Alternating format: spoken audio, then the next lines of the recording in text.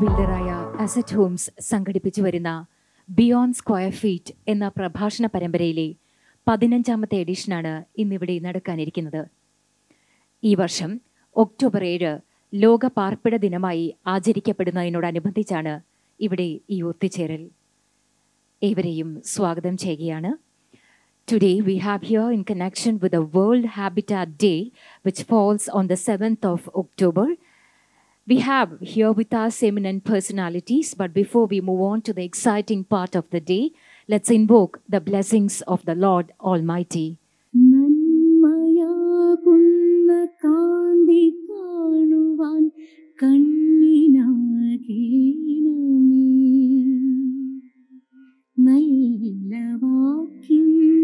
ശീലു ചൊല്ലുവാൻ നാവിനാകേണമേ, സ്നേഹമാകുന്ന ഗീതമോ എൻ്റെ കാതിനിണയാകണേ, സത്യമെന്നുള്ള ശീലമോടെ ഞാൻ ശാന്തിയറിയണമേ.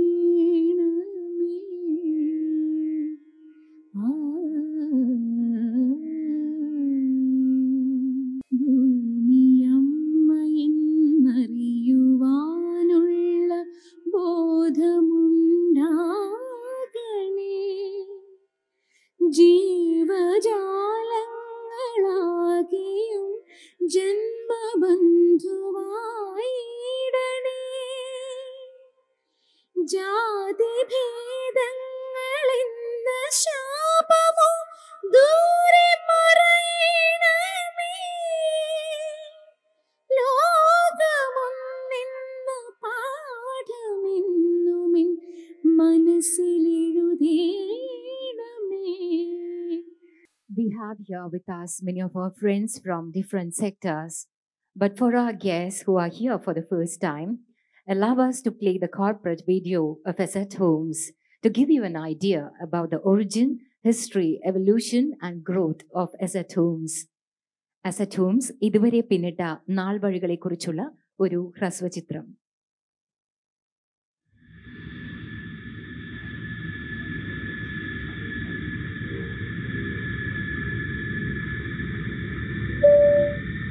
Welcome to Kerala, God's own country, the land of assets.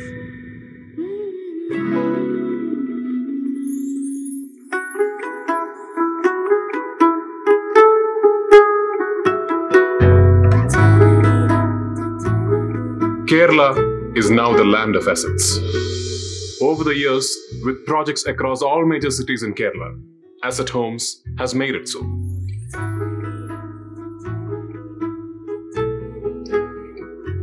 Along with hundreds of Keralites from across the world, I too am a proud owner of an asset. When it comes to owning a home, today Asset Homes is Kerala's first choice. A seed was sown in 2007. It grew, nurturing relationships to spread its shade of responsibility known as Nanma Maram. The asset value tree is rooted in 4 unfailing values: prompt delivery, total quality, customer centricity, and societal responsibility.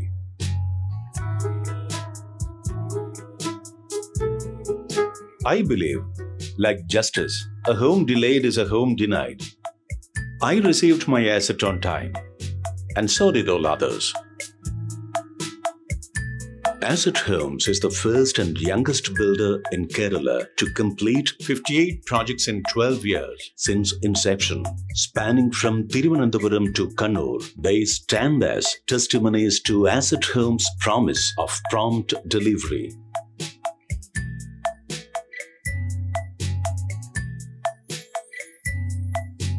From food to home decor, I'm a stickler for quality.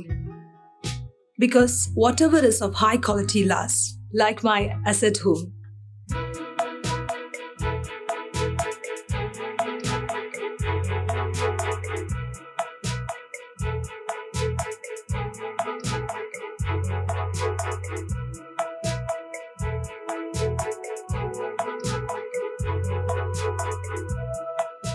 Their uncompromising commitment to quality made Asset Homes the youngest builder in India to receive CRISIL DA2 Plus rating in just 12 years. Asset Homes is also the first and only builder in India to receive CRISIL 7-star rating for 3 residential projects.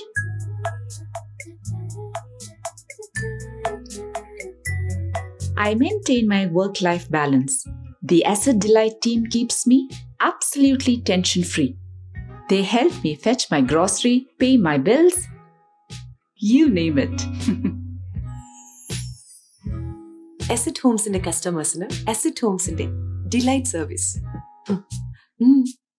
Asset Delight is a bouquet of 17 unique services to the customer, including 25 years free insurance coverage for the apartments and villas, free transit home facility, and many more to ensure that the residents have a comfortable and convenient lifestyle.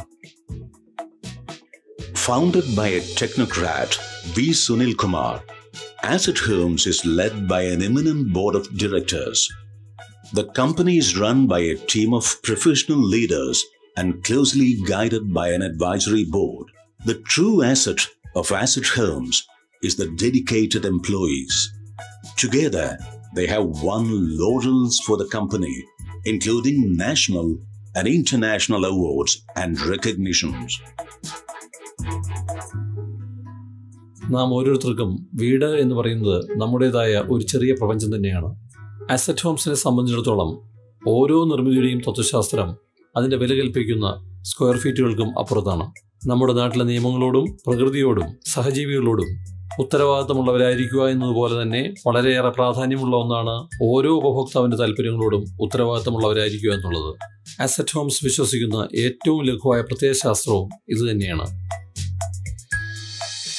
ഇവൾക്ക് ശക്തി പകരാൻ പ്രകൃതിയെ ഉർവരമാക്കാം. ഒരു തേക്കിൻ തൈ നടാം ഓരോ മകൾക്കും വേണ്ടി.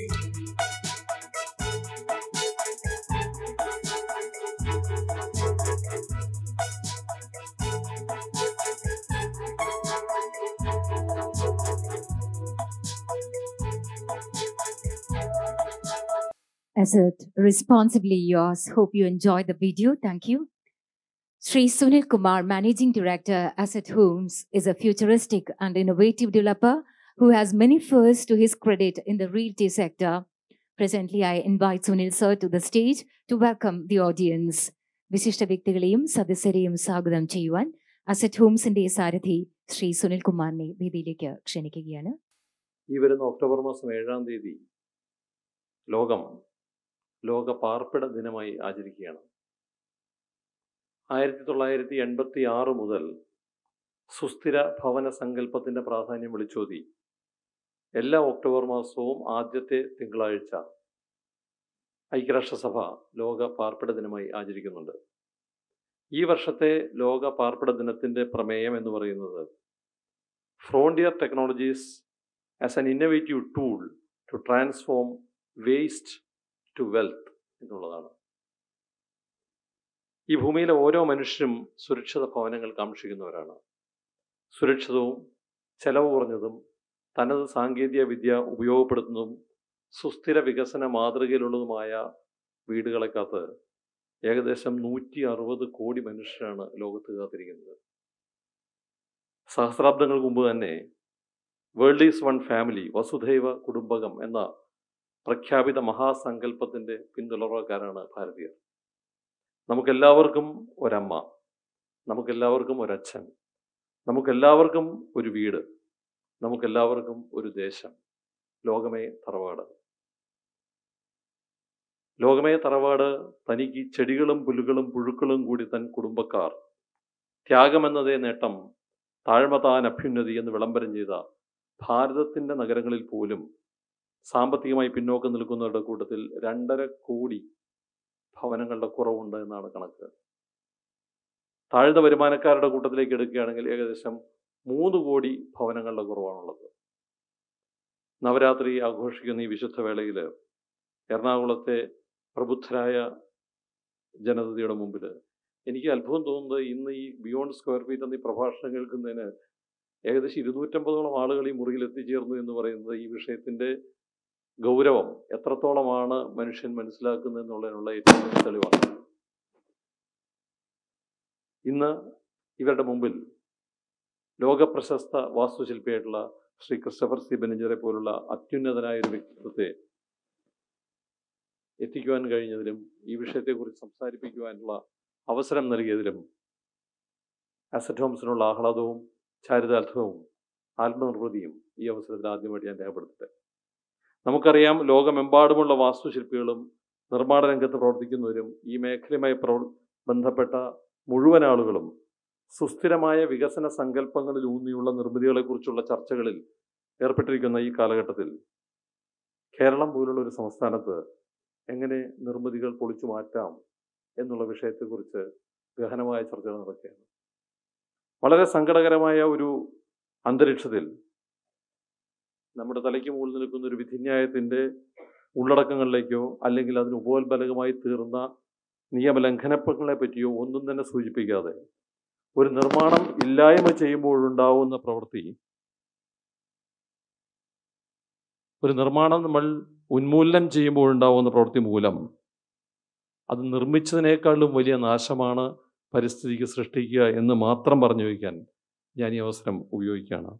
മാനസികമായും ശാരീരികമായും സാമൂഹികമായും സാമ്പത്തികമായും പ്രകൃതിക്ക് വിരുദ്ധമായും ഉള്ള വലിയ ആഘാതങ്ങളാണ് പൊളിക്കലുകൾ സൃഷ്ടിക്കുക. നമുക്ക് ചിന്തിക്കേണ്ടത് പൊളിച്ചടുക്കുകളെ കുറിച്ചല്ല, മറിച്ച് സുസ്ഥിരമായ നിർമ്മിതികളെക്കുറിച്ചാണ്. അസറ്റ് ഹോംസിനെ സംബന്ധിച്ചിടത്തോളം ഓരോ ഉപഭോക്താവിനോടും ഓരോ തൊഴിലാളിയോടും ഓരോ പ്രോജക്റ്റിനോടും നിലവിലുള്ള നിയമങ്ങളോടും പ്രകൃതിയോടും ഉത്തരവാദിത്തമുള്ളവരായിരിക്കുക എന്ന അടിസ്ഥാന പ്രമാണത്തിൻ്റെ ഭാഗമാണ് സമൂഹത്തോടും ഉത്തരവാദിത്തമുള്ളവരായിരിക്കുക എന്നുള്ളത്. ഏത് അടിസ്ഥാന വിശ്വാസത്തിൻ്റെ കാര്യത്തിലാണെങ്കിലും പ്രവർത്തനത്തിനോടൊപ്പം തന്നെ വേണ്ട കാര്യങ്ങളാണ് പ്രഭാഷണങ്ങളും. ചിന്താശകലങ്ങൾ സംപ്രേഷണം ചെയ്യുമ്പോൾ സംഭവിക്കുന്നത് ആശയങ്ങളുടെ വിലയിരുത്തലുകളാണ്. നല്ല പ്രഭാഷകൻ്റെ ഓരോ വാക്കും ഓരോ വരിയും ഒരു വലിയ ആഹ്വാനമാണ്.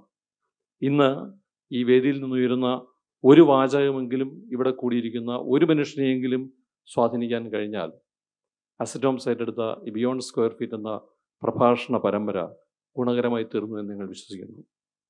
ബിയോണ്ട് സ്ക്വയർ ഫീറ്റ് എന്ന പദം ഒരു നിർമ്മാതാവ് ഉച്ചരിക്കുമ്പോൾ അതിന് മറ്റു വിശദീകരണങ്ങൾ ആവശ്യമില്ലാതാവുകയാണ്. എല്ലാ അർത്ഥത്തിലും ആ വാചകത്തിൻ്റെ അന്തസ്സത്ത പൂർണ്ണമായി ഉൾക്കൊണ്ടുകൊണ്ടാണ് കഴിഞ്ഞ 5 വർഷങ്ങളായി വർഷത്തിൽ 3 പ്രാവശ്യം വീതം അസറ്റ് ഹോംസ് ഇത്തരം പ്രഭാഷണ പരിപാടികൾ സംഘടിപ്പിക്കുന്നത്. മാർച്ച് 22 ലോക ജലദിനം, ജൂൺ 5 ലോക പരിസ്ഥിതി ദിനം, ഒക്ടോബറിലെ ആദ്യത്തെ തിങ്കളാഴ്ച ലോക പാർപ്പിട ദിനം. ഈ 3 ദിവസങ്ങളിലാണ് എല്ലാ വർഷവും ബിയോണ്ട് സ്ക്വയർ ഫീറ്റ് എന്ന പ്രഭാഷണ പരമ്പര നടക്കുന്നത്.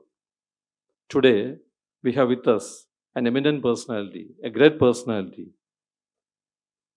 a great architect, Professor Christopher C. Benninger with us. I have the privilege of meeting him in 1992. എൻ്റെ ഗുരുനാഥന്മാരായിട്ടുള്ള ശ്രീ സുരേഷ് ജോണും ശ്രീ ബാബുനാനാൻ്റെയും കൂടെ കൊച്ചിൻ റിഫൈനറിൽ 1 വർഷം ട്രെയിനിയായിട്ട് ജോലി ചെയ്യുമ്പോൾ ഇത്രയും വലിയൊരു വ്യക്തിത്വത്തെയാണ് ഞാൻ മീറ്റ് ചെയ്യുന്നതെന്ന് എനിക്കന്ന് തോന്നിയിരുന്നില്ല. ഇന്ത്യയിലെ തന്നെ അല്ലെങ്കിൽ ലോകത്തിലെ തന്നെ വാസ്തുശില്പികളുടെ കുലപതി അല്ലെങ്കിൽ ഗുരു എന്ന് വിശേഷിപ്പിക്കാവുന്ന Shri Christopher C ബെനിഞ്ചറെ with lot of respect I take this opportunity to extend a hearty welcome to you, sir. അദ്ദേഹത്തോടൊപ്പം ഇവിടെ എത്തിച്ചേർന്ന അദ്ദേഹത്തിൻ്റെ കൊളീഗ് ശ്രീ രാംപ്രസാദിനെയും ഞാൻ ഈ അവസരത്തിലേക്ക് സ്വാഗതം ചെയ്യുന്നു. മുഖ്യാതിഥിക്ക് ഉപഹാരം സമർപ്പിക്കാനായി ഇവിടെ എത്തിച്ചേർന്നിരിക്കുന്നത് നമുക്ക് ഏവർക്കും പ്രിയപ്പെട്ട എറണാകുളത്തെ ഏറ്റവും പ്രിയങ്കരനായ അധ്യാപകൻ എന്ന് വിശേഷിപ്പിക്കാവുന്ന തേവര സേക്രഡ് ഹാർട്ട് കോളേജിൻ്റെ പ്രിൻസിപ്പലും അതിനോടുപരി പ്രകൃതിയോടിണങ്ങുന്ന ജീവിതത്തിലൂടെ പ്രകൃതിയോടെ സ്നേഹിക്കുന്ന മാർഗത്തിലൂടെ മുഴുവൻ കൊച്ചി നഗരവാസികൾക്കും മാതൃകയായിട്ടുള്ള ഫാദർ പ്രശാന്ത് പാലയ്ക്കപ്പള്ളിയാണ്. അദ്ദേഹത്തെയും ഞാൻ ഈ വേദിയിലേക്ക് സ്വാഗതം ചെയ്യുന്നു. ഇവിടെ എത്തിച്ചേർന്നിരിക്കുന്ന എറണാകുളത്തെ ബഹുമാന്യരായ മുഴുവൻ പൗരാവലിയെയും ഏറെ ആദരവോടെ വിശിഷ്ട ഈ മേഖലയുമായി ബന്ധപ്പെട്ട് പ്രവർത്തിക്കുന്ന മുഴുവൻ വ്യക്തികളെയും വിവിധ വകുപ്പ് തല ഉദ്യോഗസ്ഥന്മാരെയും പ്രൊഫഷണൽ അസോസിയേഷൻ ഭാരവാഹികളെയും ഞാൻ ഈ ചടങ്ങിലേക്ക് സ്വാഗതം ചെയ്യുന്നു. എന്നും അസറ്റ് ഹോംസിൻ്റെ പ്രവർത്തനങ്ങൾക്ക് വലിയ ശക്തി പകർന്നു വന്നിരിക്കുന്ന പത്ര, ദൃശ്യ, ശ്രവ്യ മാധ്യമ സുഹൃത്തുക്കളെയും ഞാൻ ഈ വേദിയിലേക്ക് സ്വാഗതം ചെയ്യുന്നു. അസറ്റ് ഹോം സംഘടിപ്പിക്കുന്ന ബിയോണ്ട് സ്ക്വയർ ഫീറ്റിൻ്റെ തുടർന്നുള്ള എഡിഷനിലേക്കും നിങ്ങളുടെ എല്ലാവരുടെയും ആത്മാർത്ഥമായ സഹകരണം പ്രതീക്ഷിച്ചുകൊണ്ട് ഞാൻ എൻ്റെ പ്രസംഗം ഉപസംഹരിക്കുന്നു. Ladies and gentlemen, we have amongst us today architect Christopher Charles Benninger, one of the most sought-after architects of the country. For the past 50 years, he has made India his home and has been relentlessly contributing to the profession of architecture and planning. After completing his studies from MIT and Harvard University, Christopher began his teaching career at the School of Architecture, Ahmedabad, Harvard's Graduate School of Design, the School of Planning at Ahmedabad, which he founded with architect Balakrishna Doshi in late 1971, and at the Center for Development Studies and Activities. Multiple award-winning master architect, Christopher's interest in urban development and planning took him from Sri Lanka across India and up to the Himalayan kingdom of Bhutan, where he has planned many cities and regions.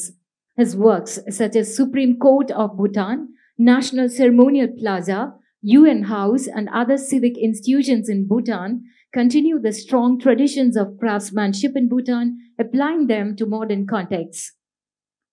He is presently engaged in the design of a university in China, as well as of the world's largest pharmacy research center in Shanghai, China, where 3,000 scientists will discover the cures for nervous system-related disorders. Asim Premji University in Bengaluru, the Indian Institute of Technology at Hyderabad, and the new academic center at CEPT University, Ahmedabad, are some of his ongoing works. He resides and works from India House in Pune, where a team of 30 architects support his studio. His books and several writings contribute to the theories of planning and architecture. His Letters to a Young Architect won the Best Architecture Book of the Year Award 2012. The book has been translated into Gujarati, Bangla, and Chinese. His latest book, Architecture for Modern India, was published in Italy. അമേരിക്കയിൽ ജനിച്ചു വളർന്ന് MIT, Harvard എന്നീ പ്രമുഖ സർവകലാശാലകളിൽ നിന്നും ബിരുദങ്ങളെടുത്തിയ professor ബെനിഞ്ഞർ കഴിഞ്ഞ 50 വർഷമായി ഇന്ത്യയിലാണ് താമസം. അഹമ്മദാബാദിലെ school of architecture, Harvard graduate school of design എന്നിവയിൽ അധ്യാപകനായി സേവനം അനുഷ്ഠിച്ച ശേഷം ആർക്കിടെക്ട് ബാലകൃഷ്ണ ദോഷിയുമായി ചേർന്ന് അഹമ്മദാബാദിലെ സ്കൂൾ ഓഫ് പ്ലാനിംഗ് ഇദ്ദേഹം സ്ഥാപിച്ചു. ഒട്ടേറെ ആഗോള അംഗീകാരങ്ങൾ നേടിയിട്ടുള്ള അദ്ദേഹത്തിന്റെ വിവിധങ്ങളായ വാസ്തുശില്പങ്ങൾ ഇന്ത്യ, ഭൂട്ടാൻ, ശ്രീലങ്ക തുടങ്ങിയ രാജ്യങ്ങളിലുണ്ട്. ചെറുപ്പക്കാരായ ആർക്കിടെക്റ്റുകളെ ലക്ഷ്യമിട്ട് അദ്ദേഹം എഴുതിയ letters to A young architect എന്ന പുസ്തകം 2012 ബെസ്റ്റ് ആർക്കിടെക്ചർ പുസ്തകത്തിനുള്ള അവാർഡ് നേടി. ലോകം കണ്ട ഏറ്റവും പ്രഗത്ഭരായ ആർക്കിടെക്റ്റുകളിൽ ഒരാളായ അദ്ദേഹം ഇന്നിവിടെ സസ്റ്റൈനബിൾ ആർക്കിടെക്ചർ ഫോർ അവർ ഹാബിറ്റാറ്റ്സ് എന്ന വിഷയത്തെ ആസ്പദമാക്കി സംസാരിക്കുന്നു. ബഹുമാനപ്പെട്ട MD ഇവിടെ സൂചിപ്പിച്ച പോലെ പാർപ്പിട സമുച്ചയങ്ങളെക്കുറിച്ച് ഏറ്റവും അധികം ചർച്ച ചെയ്യപ്പെടുന്ന ഈ ദിനങ്ങളിൽ ഈ വിഷയം ഏറെ പ്രസക്തവുമാണ്. Ladies and gentlemen, please put your hands together to welcome architect Christopher Charles Benninger.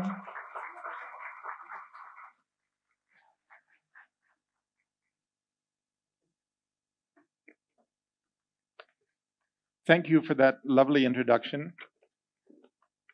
Actually, I think that first film we saw was an example of sustainability. It was an idea about harmony. In my opinion, environment simply means harmony, and it means aesthetics. Aesthetics is balance, aesthetics is beauty, aesthetics is harmony. And I think Kerala has something very unique to give the world. Your harmony between people of different belief systems, your harmony in nature. If you see images of Kerala from the air or even on the ground, it's a beautiful state. Now, I first came here in 1972 to meet a gentleman called Laurie Baker and an economist, K.N. Raj, in Trivandrum, to take their advice on starting a school of planning in Ahmedabad. 20 years later, I was very fortunate to come here to meet a young man sitting on the front row, Babu Nainan, and we started working on, at that time, for Cochin Refineries, a center for training people in environment and how to manage petroleum products in particular in environment. Unfortunately, certain events took place which made that project impossible. And about 3-4 years later, we started again working on the Cochin Refinery's headquarters building at Maradua, which is now a training center for the refinery. Now, that event brought me in contact with this young man called V. Sunil. He was a trainee at that time on our site. We also had Babu Nayan, who's sitting here working with us. We had Suresh John, who was at that time a junior engineer. He's now a senior general manager. We had Ganesh, whose daughter works for me in Pune, Swati Ganesh, and a friend of mine who couldn't come today, Cora Anshari. So if I want to talk to you about sustainability, about environment, I can only speak as an architect, as an artist, as a person who tries to create things of beauty. So a little bit, if I talk on this, I like to talk about culture, which is our patterns of behavior which persist over time, how those patterns can be harmonious with nature, how nature involves land, animals, air, water, earth, everything around us, and it has to work in balance. And fortunately or unfortunately, it's the government's job primarily to see that all these things work in balance. But we should also inculcate in young people through school and college courses. Every school in the state, every primary school should teach something about environment to youngsters. Because in the end, it's through the people of the state, the people in communities, that will have a balanced and harmonious life. Now, having said that, let me start my presentation. I wish I could show you the Cochin refineries and talk about that, but you all probably know what it looks like. Unfortunately, my friends in the refinery tend to paint it funny colors every couple of years. So it has some funny colors on it. But that building was a kind of a breakthrough in environment when it was built. I'll tell you why. People wanted a corporate headquarters, and in India in the early 1990s, corporate headquarters meant a glass box. Glass box let a lot of light in and a lot of heat, and it means you have to spend a lot of energy and money on air conditioning. So we came up with the idea, why don't we'll have the windows, we'll have the glass box, but we'll cover it with louvers. And like an umbrella or a parasol that protects people from the sun and keeps it cool, we won't let any sun come directly in the building, but we'll have these louvers and you can see through them. Now, those louvers cut the energy cost of that building by about 31%. And we calculated what would be the cost to air condition that building over a year. And if you saved that cost 31%, in 21 years, with the money we saved on air conditioning that building paid for the whole building. So that building made an argument that in being environmentally sensitive doesn't cost money, it actually saves you money. So that was the beginning of a long search for harmony and aesthetics in environment here in Cochin. And I'm so happy my friends are sitting here, some of them who worked with me many, many years ago, and especially, of course, my host, V. Sunil. And so could we start the presentation? I'm going to show you some of my work. Suzlon One Earth is a very important project in Pune. It's about a 1 million square foot project. It's a project of a wind energy company, a company that has wind farms, makes turbines, makes blades, and has a world presence now. Can we start? Ram, you'll be doing that? Okay. So this was the site we were working on in Pune. This is the site in 2005. Now this is a good image of the problems of environment. So the next picture,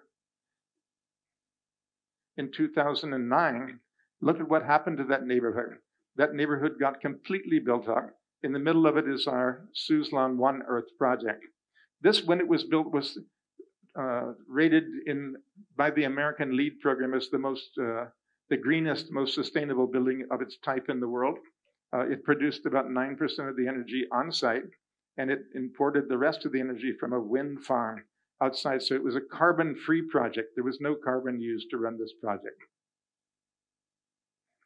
When I started working on the project, I wanted to have it to be an Indian building. In fact, the chairman of this company said, I'm just giving you one advice. When people come here, I want them to know they're in India, but I also want them to feel that they're in a global headquarters of a high-tech company. So I said, okay, things which I instantly many learned from Kerala, like having a deep stone, having water inside, having a pedestrian precinct, all of these things in the first week when I was designing Suzlon, when I started doing these kind of sketches of things which are very traditional in India, and I wanted to bring them into the project. I also wanted to have a central focus in this very large 1 million square foot corporate headquarters. So I wanted to put a deep stone in the middle of a kind of a Zen garden. So this was a very quick sketch that I had to do in an emergency meeting with the chairman. So if you look carefully at this site plan, you'll see that the road goes around the outside, actually in the setback, and there are 2 ramps into a basement in this 10-acre site. And we can park more than 500 cars there. There's also a kitchen and a dining hall at a lower level. And right in the middle of the plan is a pedestrian precinct. It's a place for people only, no vehicles. And it's a place people can break out and come out in the daytime. We also wanted to have a low-rise building, ground +2. At one place it's ground +3. But my client started off saying, no, we have 10 acres. We want to build a 20-story building. So I said, no, let's not have a skyscraper. Let's have a groundscraper. Let's let people be close to the ground. They can walk out and they can go into the gardens in the daytime. So these are models we built with our carpenter. This is the training center. And it's got indoor-outdoor spaces. It's got porches outside. It's got terraces.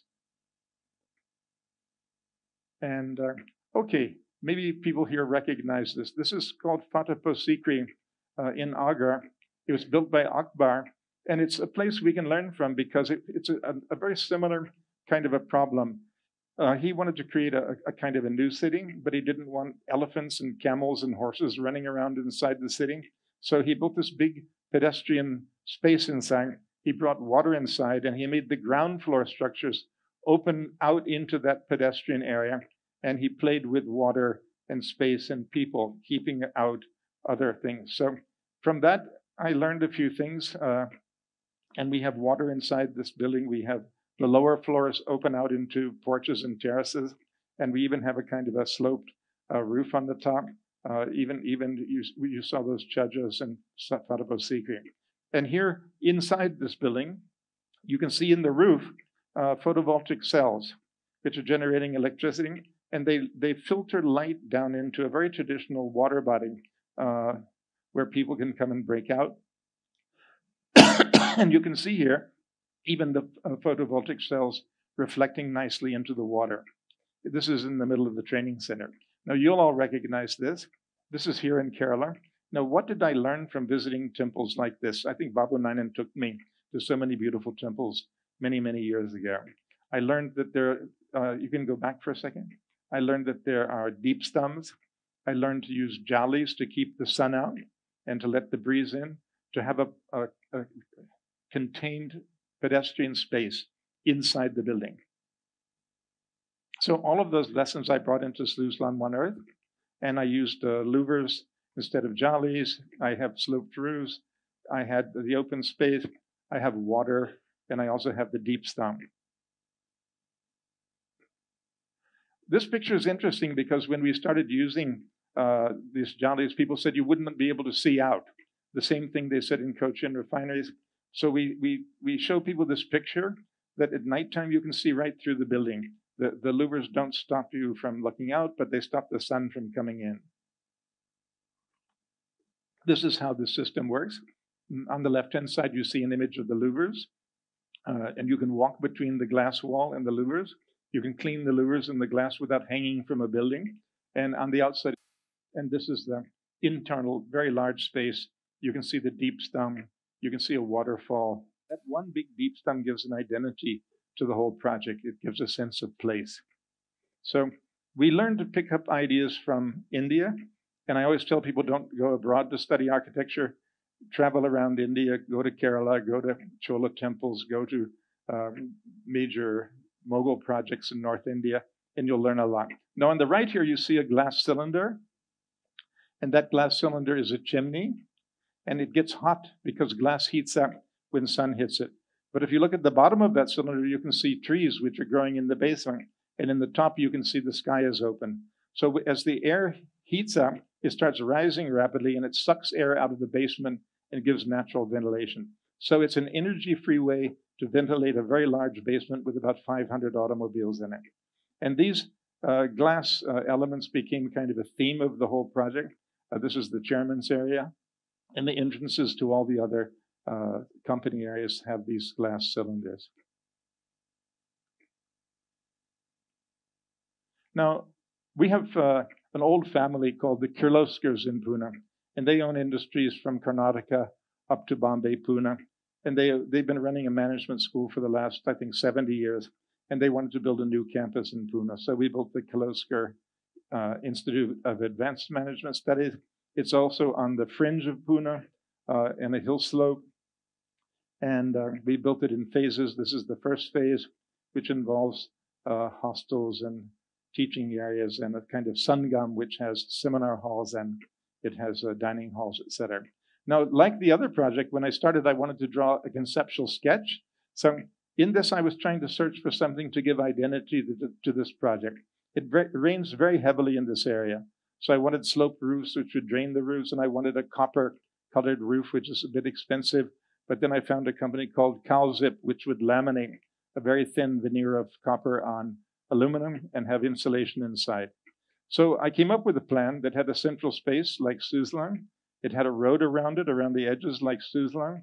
And it had, on the left-hand side, all the hostels for the boys and girls, an executive hostel. And on the right, it had offices, and then inside it had courtyards, and it had various classrooms and laboratories. So there's a kind of a fabric to this, where we have these very interesting roofs, and we have spaces inside, and we have the copper roofs, which you can see here. So when I design a building, I try to come up with a language, like something which will be imageable, like this copper roof, and other things to be pretty simple, like the exposed concrete and white plaster walls. In this case, I learned something from Akbar's tomb, those circles. In Akbar's tomb, there are columns all the way around the four sides of the tomb, and if you stand and look through the columns, there are holes that you can see people peeping through down at the other end, and I thought that was a rather fun thing to bring into architecture. So again, you can learn from your context ideas. And this is a building full of interior courtyards and spaces. Very simple language of exposed concrete, white plaster walls, and these copper roofs. And when they come together, in the sangam in the middle, this is where the seminar halls, the dining halls, and meeting places are. You get a very nice feeling, almost like a village or a town center. And we had fun making artwork in the walls by just exposing concrete, taking exposed concrete and putting murals on it and getting nice, interesting things. This was actually in the original sketch I showed you. It's a big dining hall, and I actually took the idea from early sketches, and I could make a very large dining hall that's open glass all the way around, has a skylight on the roof, and a big space inside, which is used even for seminars. A space like this with a nice wood ceiling. Very traditional kind of ceiling, like many old buildings in Kerala are across India. And it's used for functions like this was a lecture that was just getting over. So it's a fun place. It's a place for young people. It's a place for education, but it has a very distinct architectural character. So people who study here have memories. They have iconic points to take photographs, and it gives them something to carry through their life. Now, recently we finished this project for Mr. Rahul Bajaj in Warda. Warda is where the Bajaj family hosted Gandhi after he left Ahmedabad. So this is the Bajaj Institute of Technology. It's a complete institute of technology. It's already very successful in its first opening. In fact, the building is still getting the last touches of completion. What you see here is a big courtyard in the middle, and you might see that's almost become something that I always do. There's always an internal pedestrian courtyard, and the vehicles and other things are kept outside. So this is the courtyard, and you can see these square buildings. There are classrooms inside around the courtyard. And I'll show you later, there's a big passage that goes around. So this is a 3D Max picture of the courtyard, the way we wanted it to look. At the end is a big tower, which is near the entrance. And this is looking down that space to a library at the end. And you can see the classroom buildings have louvers again, this time vertical. Now, 3 weeks ago, we opened this facility with Nandan Nilkantan giving the inaugural lecture. And this is what the building actually looks like from the outside, where we use these big windows into courtyards inside the institute. They became kind of the eyes of the building, as if the building was a person and had eyes looking outside. And it makes a very interesting kind of a spatial sequence. This is the entrance from the outside. You come through these triangles into a central welcome center, and you get this kind of vaults on the ceiling and large concrete columns. This is when people come to visit, or they enter the campus, they come to this large space. And we had great fun with the structure. I like to make art out of the structure. In this case, it's a very fluid kind of a system with a big space, which gives the students a sense of pride and welcoming. Now, when you come through that space, you go on out under a triangle into this central courtyard. This is very recently getting finished. We haven't done the planting yet inside the courtyard, but you can see the towers and the library and things emerging here. It's a very important center of studies in Maharashtra. We have many engineering colleges which frankly are going empty. This college is subscribed to right in the first year. And you can see here I use jack arches in the passageways.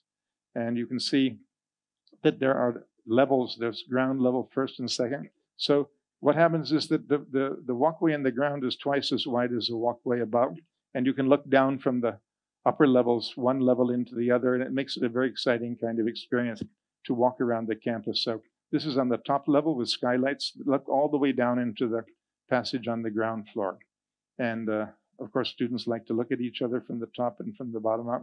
And these are the courtyards separating laboratories from each other. And each courtyard has one of these interesting triangles, which are the eyes of the building looking out. And our classrooms are very typical, simple classrooms, but you can see in the ceiling, we have an air cooling system, not an air conditioning system, but we have an evaporative cooling system. And this is the large workshop. On the south side, you can see a jali. Set behind those columns is a metal jali, which you can see here in this picture. These are also drawn from history, from Indian Mughal buildings in particular, and they filter light and make it give a very nice feeling of light. I also like to do these kind of trusses in the ceiling, which have skylights over them. I like to do steel buildings because I can design the whole structure myself. If you do RCC buildings, you need a structural designer to do a lot of calculations. Steel buildings have their own rationale. They're like wood buildings. You can see the forces moving and design. So if you make a truss and put a skylight over it, it filters light down into the building. It's a very nice experience.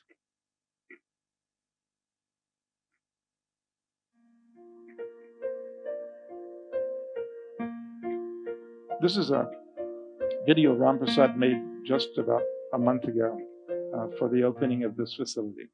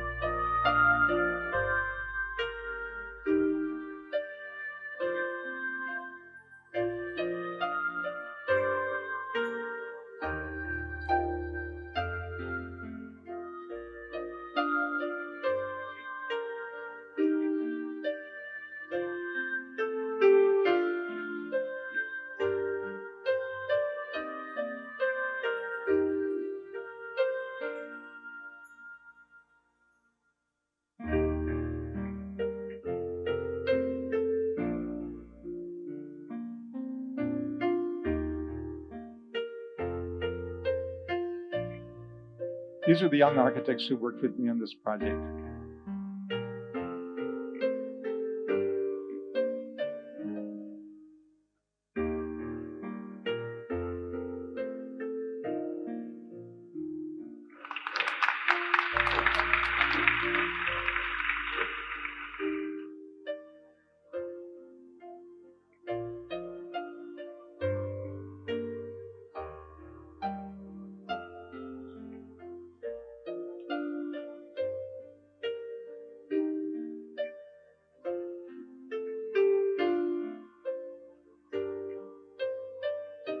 again, my team, Baba Nane would recognize Darius Choksi there, who worked with us on Cochin refineries 20 odd years ago.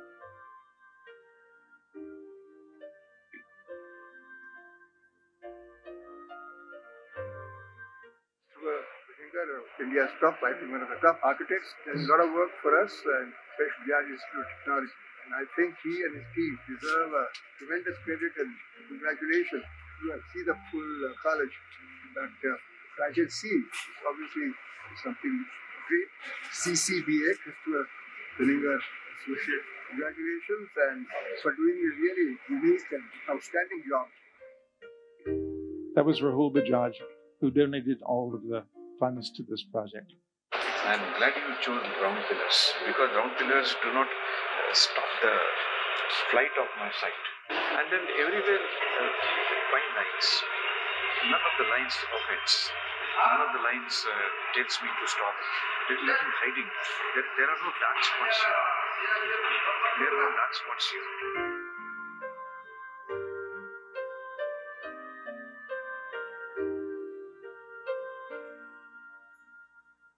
I think great architecture can only happen with a great client who wants great things. He should be a humanist. He should be ready to invest in great spaces and good buildings.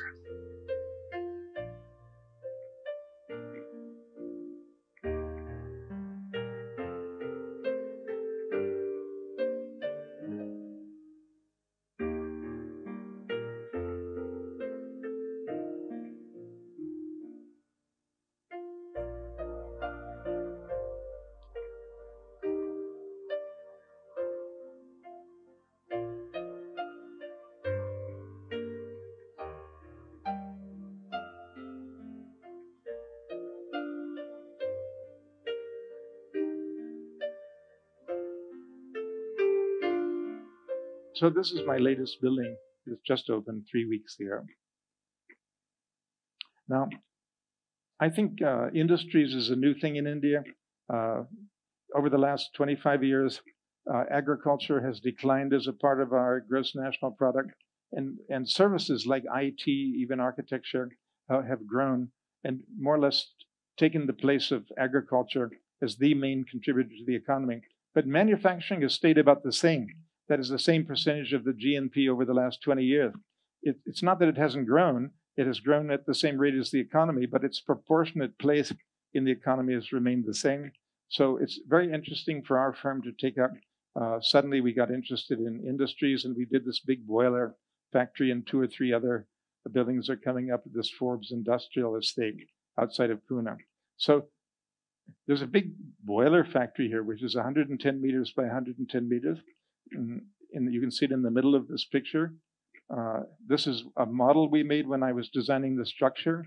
Basically, the structure has big 18-meter-long trusses with skylights on top, and there are purlins running between them to hold up a Calzip aluminum roof with skylights in it. And then you have steel columns with big railway tracks to hold gantries that move back and forth to pick up large loads of 5 to 10 tons. So designing this structure was the first challenge for me. I love designing structures. I don't like to give this to my engineers, but I do ask I have an engineer friend who vets my structures. After I design them and we make a model of it, he then puts it on his software and makes sure that it's not going to fall down. But look at the scale of this. This is a very poetic building, but it's a very large building, a very, very beautiful kind of a white structure, which later became a huge factory. This is the south elevation, which you can see is an aluminum jali. It's actually panels of aluminum with holes in it to filter light in, like you saw in the Bajaj Institute. But this is a very, very huge factory. Light goes in under the roof that projects out above, and it comes in through these jalis. So in the daytime, we don't have to use any electricity to illuminate this very, very large plant. And this is another factory across the street facing north. That was south. The north we left open, the glass with the large overhang, and the low curvilineal buildings, they're actually offices for the managers, for the canteen, for the sanitary facilities, and even for the tax officials which work there. Now here, you see inside, You can see the steel columns. You can see those round cloth ventilating socks, we call them, made out of cloth. And air is blown through those so that we can change the air 6 times every hour and keep very clean air inside the factory. Those yellow gantries move back and forth on railway tracks, and they can lift up huge these boilers and other items. So here again, you can see the yellow gantries on the top, which can move back and forth through the whole factory from down at that end where the raw materials come in, and then they come out the end we're looking at. And you can see the skylights through the big trusses. Now, another project which we just finished, in fact, yesterday, it won the National Award for the Indian Institute of Architects, is called Krone Marshall. This is a German factory near Pune in an industrial town. And it started in 1984. The building was becoming old. It's on a very small plot, 1 acre. So the issue was in the small 22,000 square foot factory that made flow valves that calibrate and measure the amount of liquids that go through very finely made stainless steel pipe. I mean, how to continue. The Germans were saying we're going to go to China. We would have lost jobs. So we said, no, we can actually extend your old factory in the 1 acre thing and add a new factory with an administrative building. Previously, they were renting space for the administrative. This has parking in the basement for 25 cars. This has a training center. And you can see this power plant in the front with the chimney for the diesel. Again, on the left, the chimney for the diesel power plant, and a very large rig made of stainless steel, which was a new rig which made the factory technologically very advanced.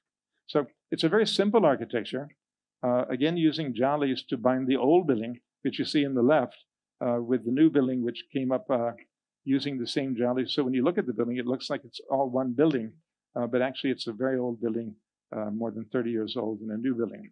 So this was a very successful project. We used, again, these louvers to jollies to let light in. This is upstairs, a breakout space for having lunch, and brings a lot of light into the middle of the administrative area.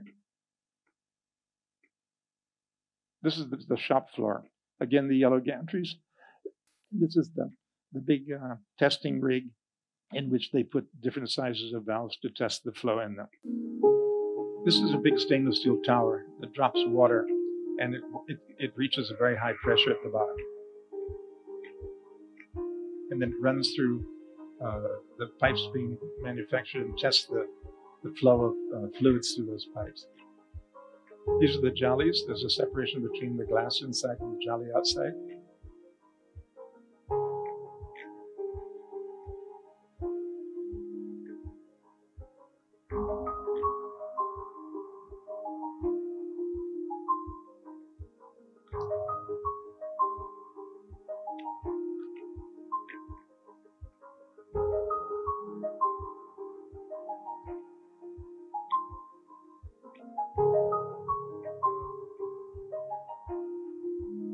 It's a very high precision kind of industry because they make valves. This is the old building.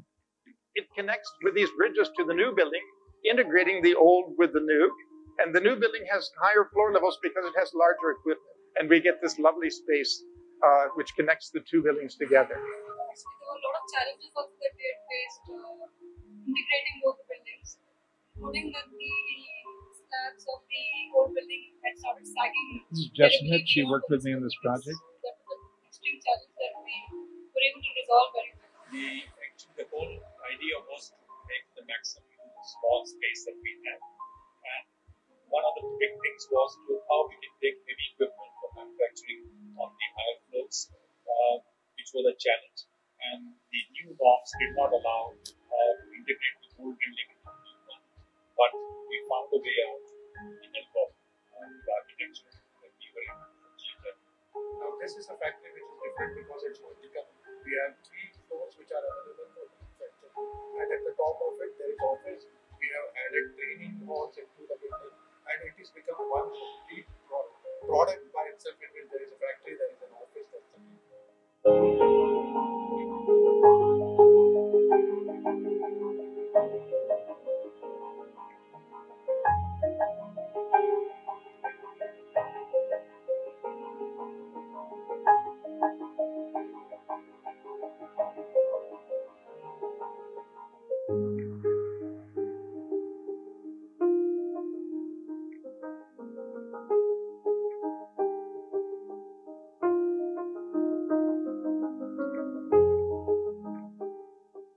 So that's a very recent project of mine also.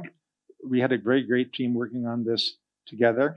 Now, this is a project we've been working on for many years in Nagpur. It's a Buddhist center, and it's a kind of sacred complex there. Dr. Ambedkar converted to Buddhism in Nagpur in 1953, and there are many, many Buddhists in this region. I think it's the largest density in India of Buddhists. So Nagloka is a training center.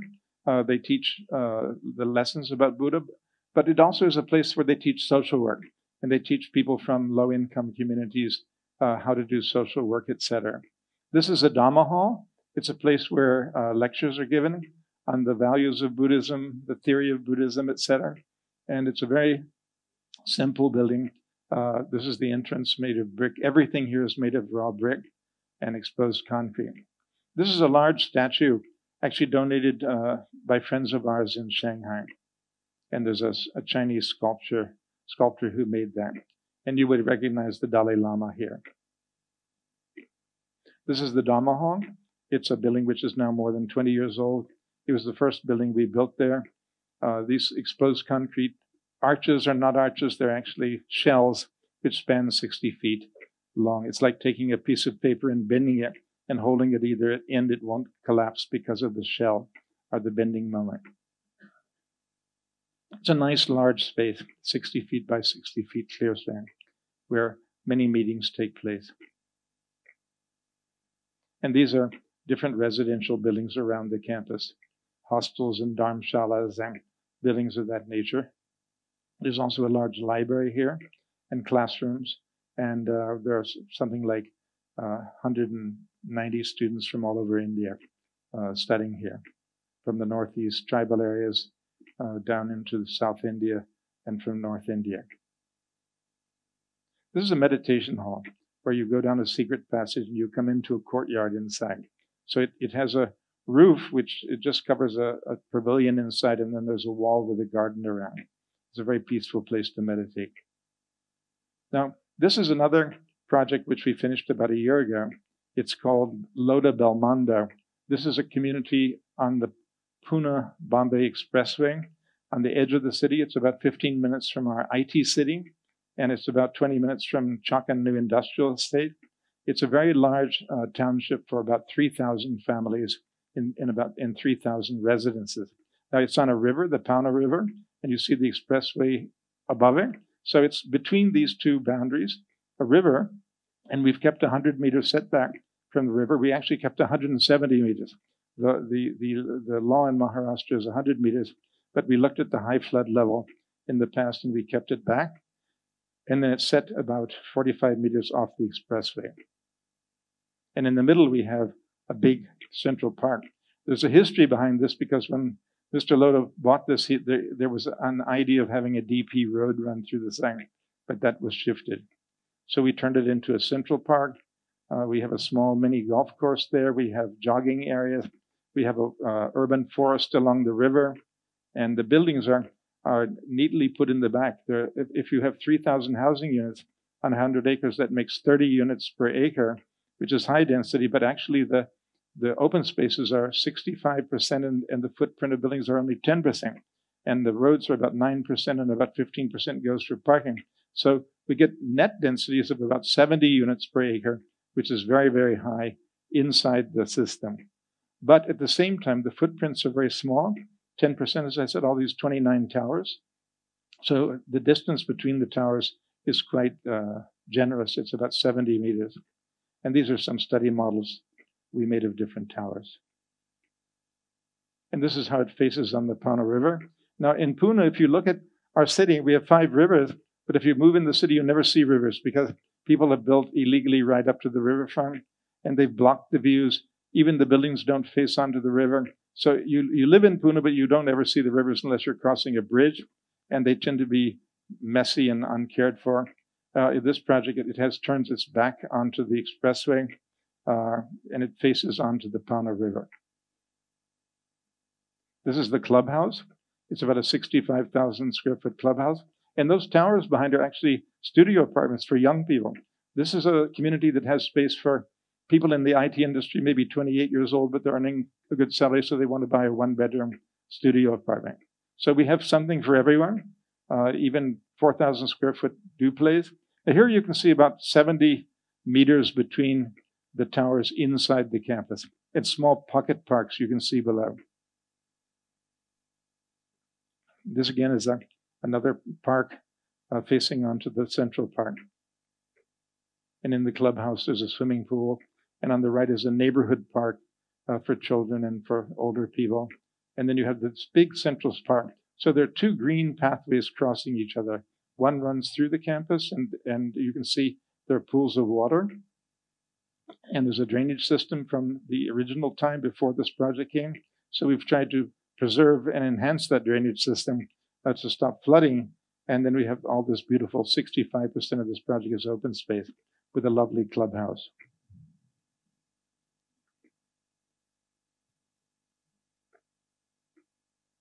This clubhouse is probably the best clubhouse in Pune.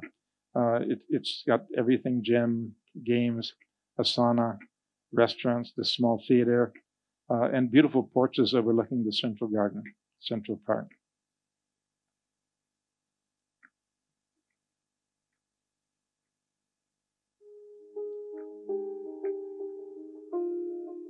The history of Western India evolves around two great metropolises. One, a center of ideas and culture, the other, a center of commerce and international trade. Pune and Bombay are linked by this great expressway on which people travel back and forth every day. It's hardly 1 hour between Panvel and Pune, and our project is like many other projects we call strip development along this expressway. Our project has its back facing to the expressway and its front facing into a green area and the Pauna River. We're standing here on the Pauna River in Pune. It's one of the 5 rivers that characterize this city. All civilizations were founded on rivers, and we were fortunate to get a site to bring a community on the riverside. Here in Lodha Belmondo, we have facilities for boating, fishing, picnicking, and we're creating a community which is river-based and focused on the river.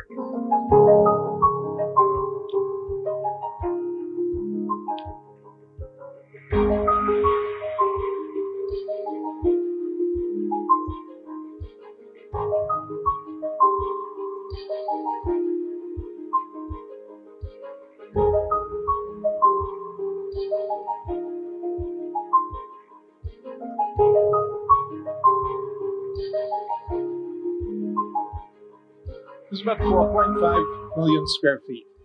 It's a very large project. I'm standing here in the middle of 2 green corridors which cross. One is the Central Park, which acts as a catchment area for water, and it comes down and stores water in several ponds in which we have ducks and wildlife. And then we have this urban forest. This is a place where 3,000 families can come on weekends. They can go on walks when they want, and it creates a beautiful green environment for the community. I'm standing here on the Pauna River, walking up to an urban forest, which we created along the side of the river to give a place for people to escape from everything and come and meditate, to walk, to be here in the evening. There's a lot of forestry here with birds and animals. We have many neighborhood playgrounds and sit-out areas where families can come in the daytime or late afternoon and just relax in their own neighborhood. I've written poems. Oh, really? I have said that have you seen the river fly? Me as an artist, I feel it's a paradise.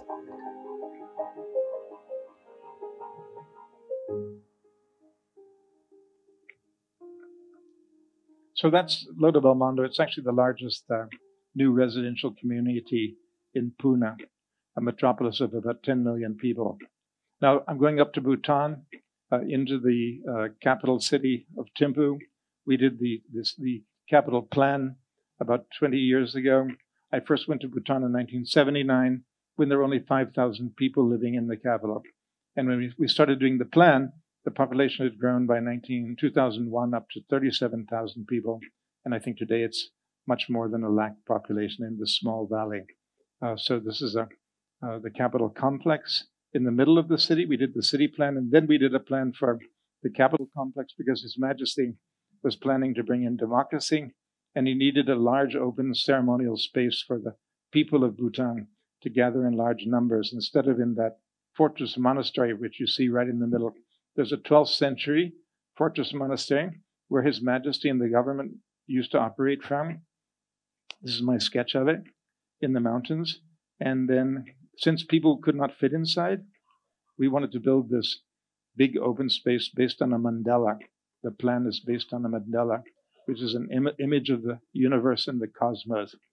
So on the left is the old fortress monastery, and the right is this big open space. Mainly it's used for things like when the new king was coronated or a prime minister is sworn in, are very large Buddhist ceremonies. These are the drawings we did, how to integrate with the old building into the new. And we wanted to build a lot of balconies on the old building so that the Jai Khenpo, he's like the Dalai Lama of Bhutan, could come out on these terraces and balconies. His Majesty's family could come out, and that the elected government could come on the bottom with the people when big ceremonies take place, which is very often. And here we use local craftsmen. This is blue pine wood being carved for the columns. So we use the traditional columns, and you can see these beams with the capitals flying out. And these wood pine tends to crack and split apart. So it's wrapped in linen, which is soaked in the sap from blue pine trees, and then it's let to dry. And then it's painted with these beautiful colors, local colors. The young man standing there is the new king of Bhutan. And these are all monks who live inside of the fortress monastery. And when we have a big celebration there, it looks something like this. You get hundreds and thousands of people coming here. In this case, it's raining, and people are still there dancing, etc. So it's a very exciting space where up to 20,000 people can meet for various functions, annual events, and religious activities. North of that, because we did get democracy, you need to have a Supreme Court, as you all know, to rule over legislation which may be counter to the Constitution, or even to rule over judgments of criminal cases which might actually be condemning someone to death, where the Constitution would say, sorry, you can't do that. So we designed the Supreme Court of Bhutan. It's a gift of the government of India, the people of India, to the people of Bhutan, because if you have a constitution, somebody has to be there to judge whether things happening in the country are constitutional or not. So on the left, you see the full bench court, 4 single bench courts, and on the right, you see a library, judicial library, and at the bottom, all the offices. It's again around a courtyard, something you notice I always do, make a public domain for the people, a pedestrian area.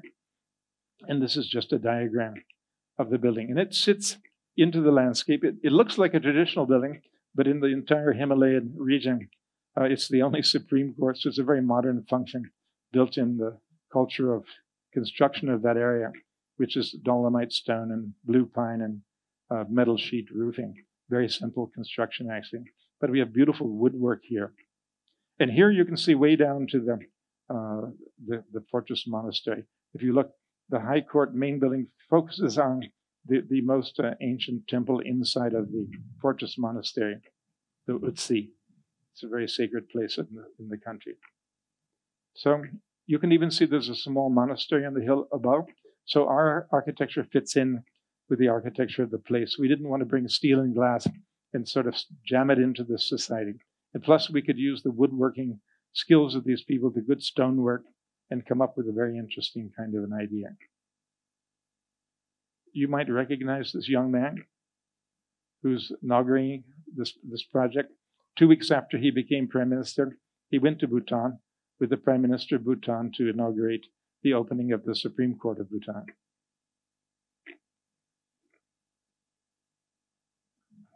Now see the woodwork. This kind of woodwork we cannot do in India. If we did, it would be very expensive. I'm not saying we couldn't do it, but it would cost a fortune just to build this one wall of windows which look down to the fortress monastery from the main court. Now I'm taking you up to Shanghai. This is a project we're doing for a scientist, Ging Meiyu. She's invented a cure for Alzheimer's disease. And that would probably be announced in the next year, but it's cleared all stages of testing, stage 1, 2, 3. And now they're testing the production methodology that our client who owns Green Valley Pharmacy This is a completely Chinese company, Chinese scientists who have discovered a cure for Alzheimer's disease. And we met them because one, our book, Letters to a Young Architect, in 2013 was translated into Chinese, and we made a tour, Ram and I, of universities there. And we took inspiration from buildings like this in Beijing, the Temple of Heaven. That's a round building, beautiful building. Or this Wudong Shan, it's where Tai Chi was invented and where Buddhism flourished in the 15th century, particularly under the Ming Dynasty. And again, things went in a circle. You climbed up to the top of this golden platform, it's called. It's the center of Taoism. This is a village in the middle of China where, to protect themselves in medieval times, they built round plus two-story structures. So this round idea attracted us now. And we also visited a lot of classical Chinese gardens. So we wanted to have a garden inside of a circle. This was the first idea. And we developed the concept out of that. This is the emblem of Green Valley. It's 3 fish going in a circle, which is very auspicious in China. So the circle is very important. So is the yin and yang idea of balance, no? Good and evil and balance in life. So we came up with a plan that looks like this. There's an entrance facing south, a Chinese classical garden inside, and on the ground floor, things like dining halls and exhibition centers and conference centers, and 9 stories of laboratories for 2,800 scientists to work, trying to find discoveries for things like dementia or Parkinson's disease. So it's probably in the world the largest single building doing research on the brain. So before, which is nice, before they're even earning money selling the Alzheimer drug, they want to spend all of that money on more research instead of on Mercedes-Benzes and Audis and things like that. So it's a very important social project because Ging Mayu thinks that she can crack even Parkinson's disease. So that's a section through the building. Looking into the courtyard, on the outside it looks like this. Those tall vertical towers are exhaust towers to take fumes out of fume hoods in laboratories. And inside we have this step section down into the garden. So people can come out of the laboratories and have breakout spaces looking into the garden. It's a very interesting structure on a 10-acre site, about 2 million square feet. And I'm happy to see another developing country like India making breakouts into scientific discoveries. This is a small video that Rama's made of the project.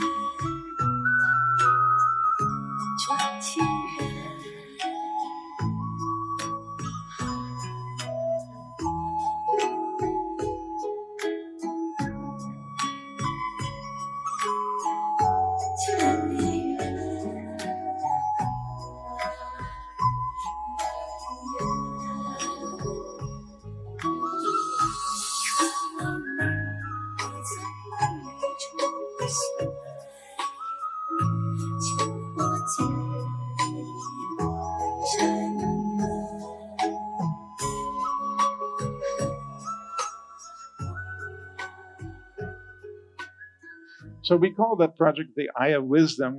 So now you've seen work that we've done from India, Bhutan, and China. So we're quite busy, and this gives you a good idea of what we're up to. Thank you very much. Thank you very much, sir, for that very interesting presentation on some of the most brilliant architectural ideas and sustainable, beautiful structures. We are truly speechless. Now it's time for some interaction. If anyone in the audience has any doubts or need any clarification or any questions, please raise your hands. We'll come to you. If there are any questions, don't be shy.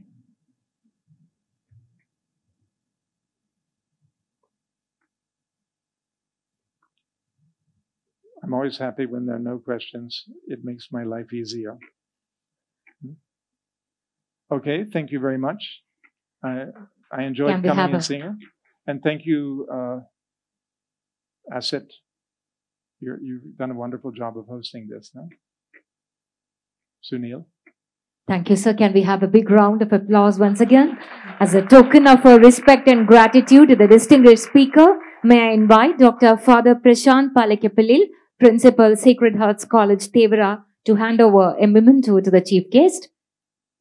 In the presence of our directors.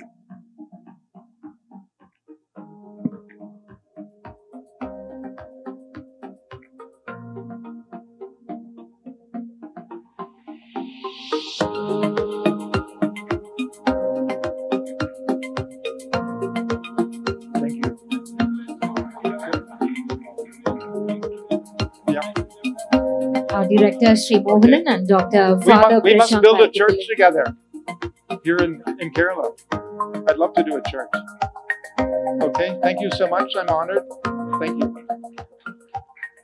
Thank you, sirs. Thank you once again. Let's all now rise for the national anthem. Janagana mana adhinayaka jaya he Bharat bhagya vidhata Punjab Sindh Gujarat Maratha Dravida Utkala Vanga Vindhya Himachala Yamuna Ganga Uchchala Jaladhi Taranga Tava Shubha Name Jage Tava Shubha Ashish Mange Gahe Tava Jaya Gatha Jana Gana Mangala Dayaka Jaya He Bharat Bhagya Vidhata Jaya He Jaya He Jaya He Jaya Jaya Jaya Jaya He